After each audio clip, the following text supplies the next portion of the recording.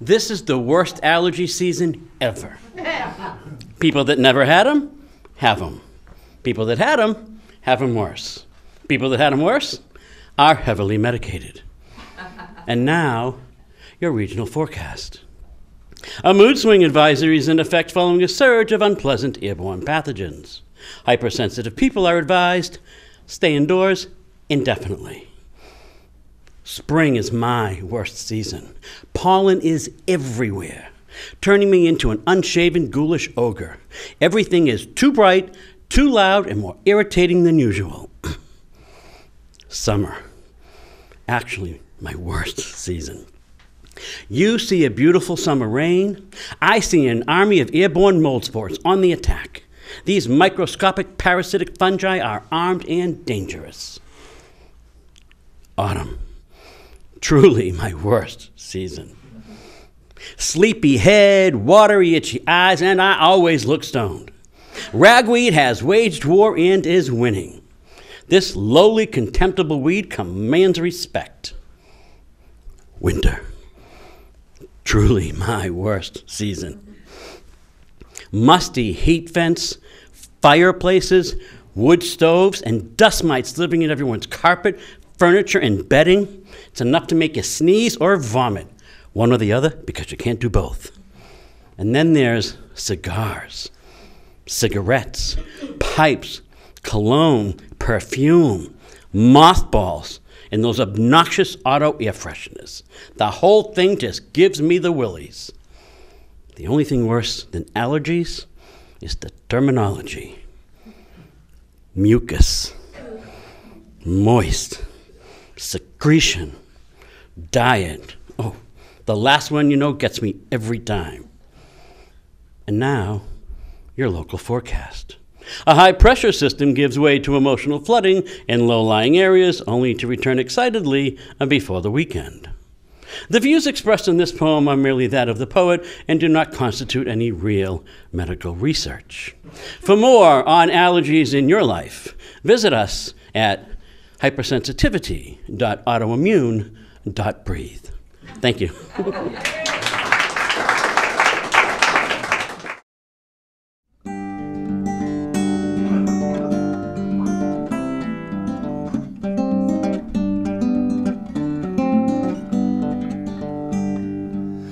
We went to the store with a little list, found a few things more we could not resist. Mangoes by the bay, jar of gefilte fish, just a little more than what was on our list. We were motivated, hunger made us weak. We even salivated over fried chicken feet. We should have stayed away until we had our lunch. We attacked that big buffet like the wild bunch. Figs and dates, expensive steaks, kumquat, kiwi, melon, cupcake, cheesecake, coffee cake. Well, we bought what they were selling. We're impulsive and voracious. We don't care if we get fat. You'll be more curvaceous. I'll be more fat. Oh, honey, please. Here's a wheel of cheese, frozen souffle, truffle pate. Oh, we went to the store with a little list, found a few things more we could not resist. Up and down the aisles, well, there wasn't much we missed, going to the store with our little list. At the checkout counter, our credit card is maxed. We're holding up the line, wondering what we should put back. Oh, when you're hungry, you should not go to the grocery store. Even though you have a list, you'll buy a whole lot more.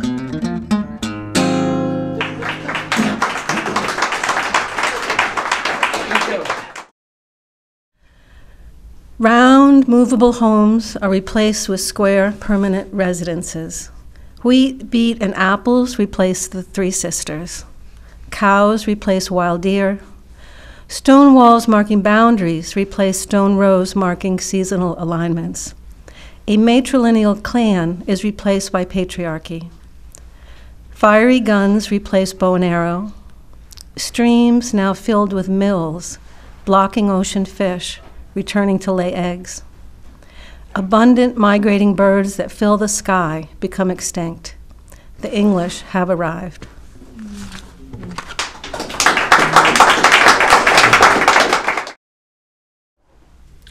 Why do you lie so still on the path to the well?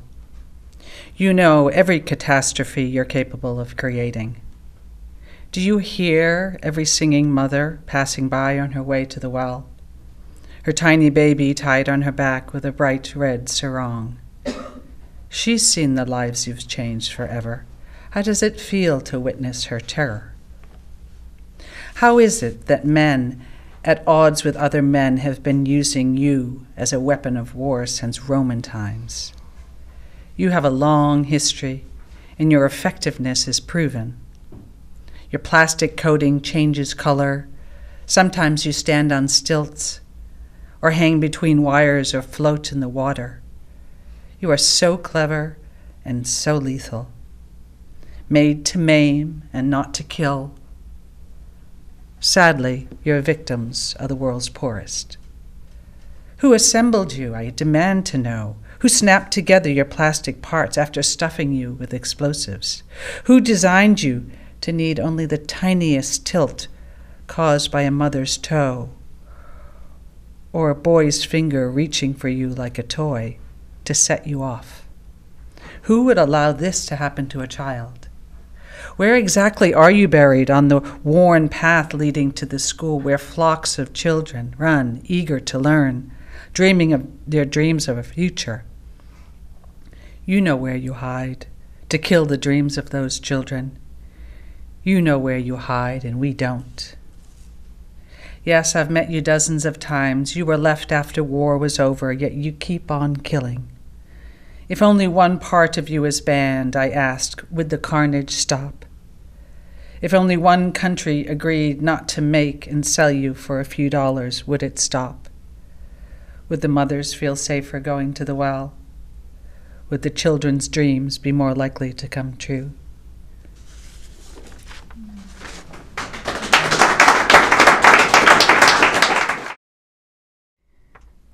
Luke and Lefty, barstool savants in action, knocking down beers while analyzing stats. It's curious, says Lefty, how in baseball, batting .300 makes you an all-star. When adding it all up, you only get 3 hits and make 7 outs in every 10 at-bats. Also, says Luke, at the track, you can pick 3 winners and 7 losers out of 10 races and still make decent money if your winners come in at good odds. Yeah, but, says Lefty, in business, averaging 3 good days to 7 bad days leads you into bankruptcy before you know it. Besides that, says Luke, getting it right in life 3 times and wrong 7 times is an unmitigated jinx. Tell me about it, says Lefty. Ain't we sitting here with just ourselves and no dames?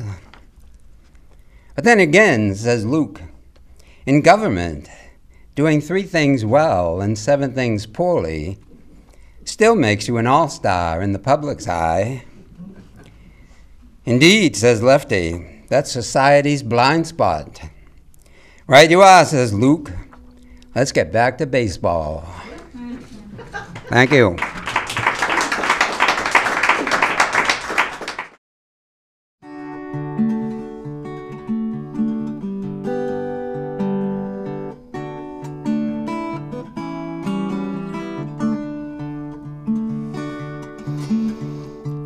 Some say there's a season time for every purpose. Some say there's a reason. All the things that hurt us. Well, I don't know the master plan. Just focus on the small. Plant potatoes in April, garlic in the fall.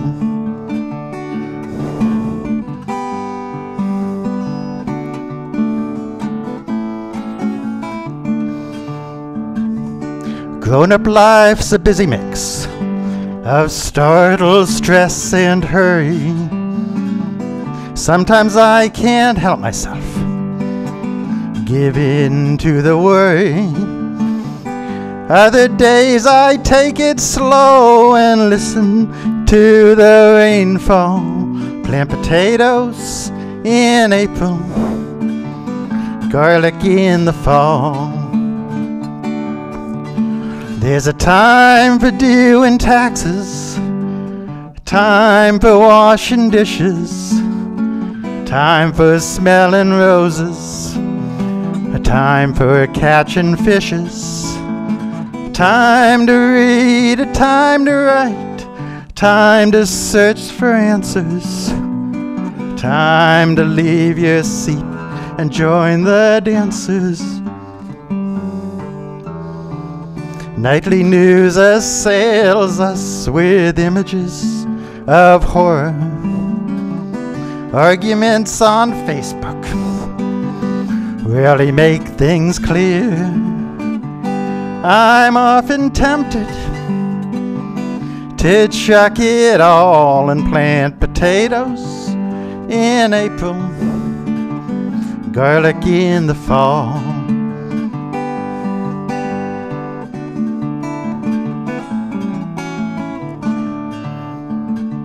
Some hope politicians will be the ones to save us.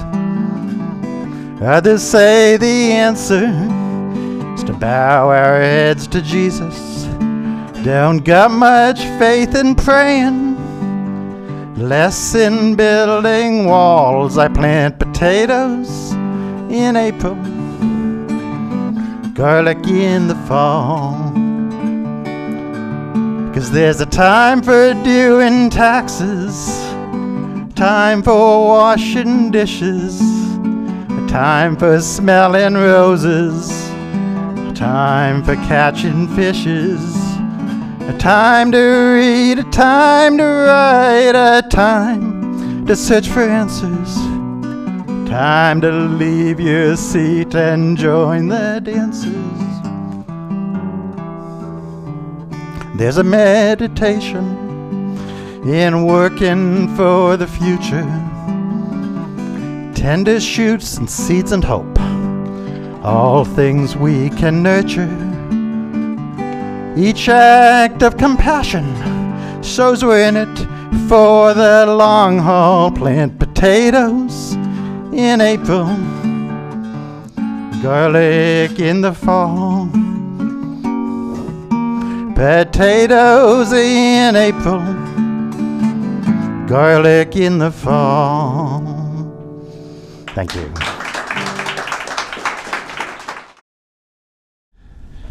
There's an ocean that lives inside of me, by breathless fathoms, waves wild, and sparse shallow dunes, clear as dawn. There's a calling back into the waters, by a cleansing, freeing, weightless ways. There's a glacier that lives inside of me, cold, unyielding, ancient and raw, the pathmaker, traveler, renewer. There's a calling back for basic need, as ways wandered, new valleys to seed. There's a sky that lives inside of me, sparse and wide, spectrums and shade, thunder, clouds, rain, and blue, fiercely so as the breath of a newborn. There's a mountain that lives inside of me, Her Majesty's grace towering high, snowfields rock and pastures grazed. There's a calling back upon the range, the raising of self, horizons gained. There's a valley that lives inside of me, calm, sweet grass and meadow, the home of solace and grace, I suppose. There's a calling back into this peace, where a heart torn by life shall heal. There's a galaxy that lives inside of me, sparse and wide and yet minute, a single cell perhaps, the womb of God. There's a calling I hear, a sense, a knowing, but I don't know why. Still, I shall be I. There's a child that lives inside of me, a grand subject of innocence and life, a master, a seer, a wanderer, a freer. There's a calling, an eternal calling, and I am learning now to listen. Thank you.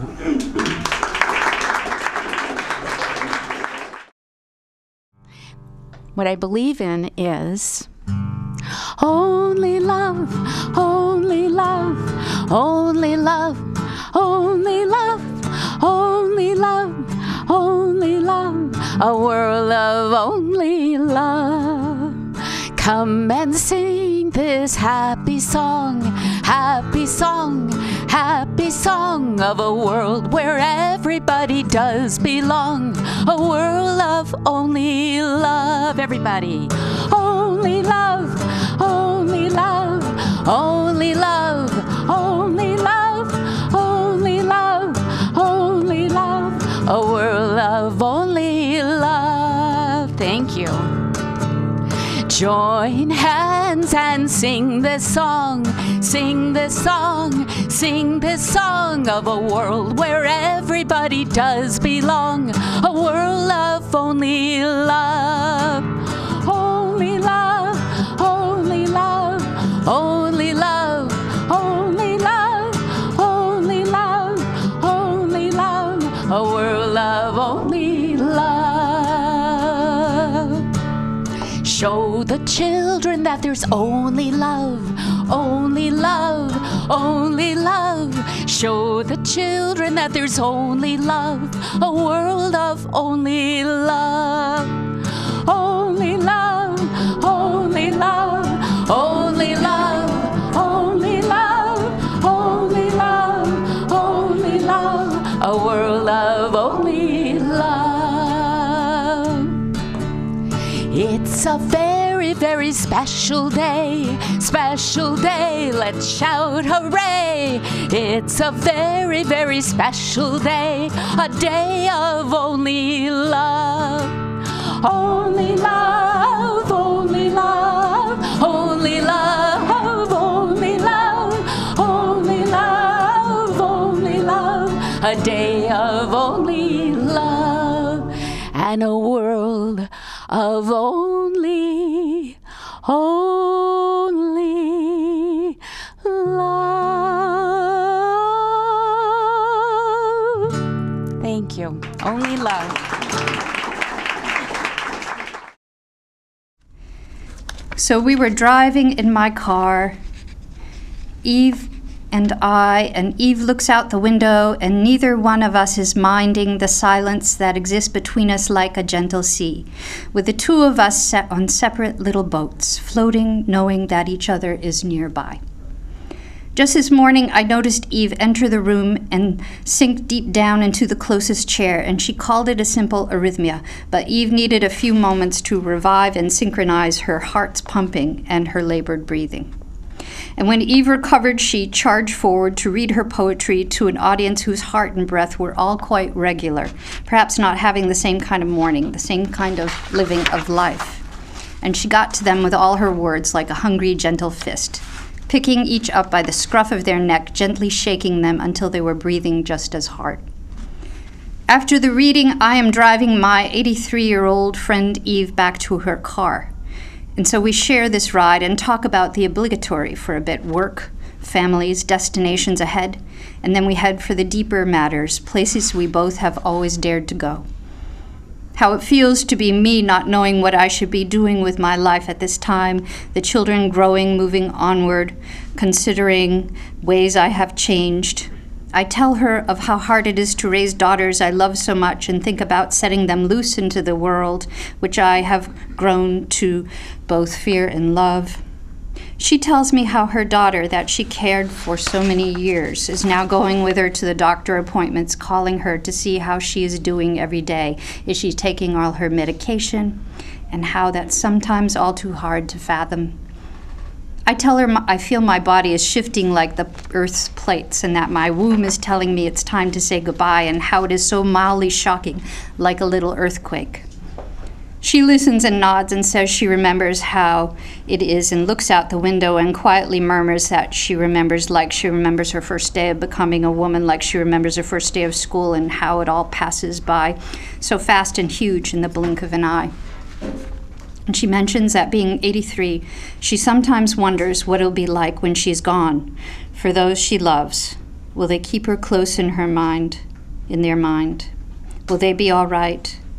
Who will look after them the same way she does? What will it be like to struggle to breathe? To feel your organs shutting down one by one, quietly turning out the lights and performing those last few movements like a slow dance without a partner, and whisper the little delusions of your mind before the switches all go black and out. What will it be like to finally close your eyes and say goodnight? And we both don't know what to say then and at that point, so I look ahead while I drive, and Eve looks out the window. It's a silence that is suitable, and we both feel the depth of our exchange, and we embrace the silence about us, the sea that has us floating in our separate little boats but throwing anchors out to each other. And suddenly Eve inhales, like this. Such a high-pitched shriek, I'm sure her heart or her last breath being released, that she might have known it was coming. And so I pull the car over to look at her, although I don't want to face what truth might exist. But as I do, I turn to see her, and Eve is just sitting there, and she's smiling, so at peace, looking out the window, breathing just fine, while she points and exclaims, "Would you look at those gorgeous blossoms on that magnolia tree?" And I sigh a breath of relief and compose myself and turn my neck to look at her out Ruth's window, Eve's window, for a moment or so. And she's right. It's breathtakingly gorgeous. So we both are looking and celebrating with our common stare of wonder, looking at this tree like a brilliant pink and red sunset on the sea in this moment. We can feel the calm promise of life's beauty, of how in this life it's all meant to be unpredictable, mysterious, painful, beautiful.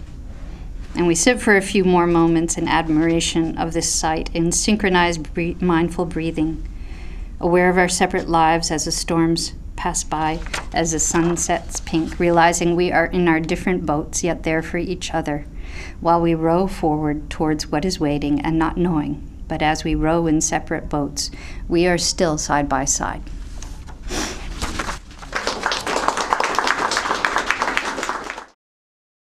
"5 years into my Massachusetts life, I learned to say brook instead of creek. For these channels full of rain and snowmelt falling over themselves pell-mell down towards the Atlantic. By now, when we cross our big river, the Merrimack, I feel my spirit settling the whole watershed, taking its shape. Fingers reach along hillsides. I trace these sweet, familiar brooks, threading through crumbled granite, carrying the taste of birch and the carol of thrushes, lifting with each rain. Thank you.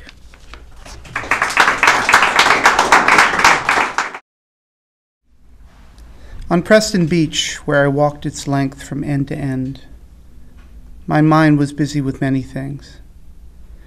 And though I tried to listen to the sea, to the crush of sand beneath my boots, and to the songs of the seabirds, many thoughts intruded upon that quiet place. but the air was cold and crisp, and I was glad to be there. Then, as I came to the rocks at the far end, I stopped and turned to begin making my way back the way I had come. I had not been aware of the wind that had been at my back on the way down. Now that same wind that had gone unnoticed was whipping into my eyes, making them water and sting with cold, clean, fresh air. I stuck closer to the water's edge on my return, and once or twice when I was not paying attention, my boots got wet right through to my toes. I stepped on rocks covered with green, goldeny seaweed plants, and more than once I slipped, almost falling face first onto the wet sand. The tide was ebbing. The beach was wide and vast, and where the sand was flat between the rocky places, I could see, at that acute angle, the soft glistening of water glass on its surface. The purple sky, wide and high, was reflected on the surface of the sand. Sky above, sky below.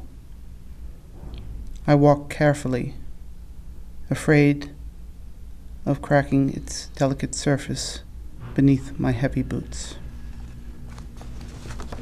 Thank you.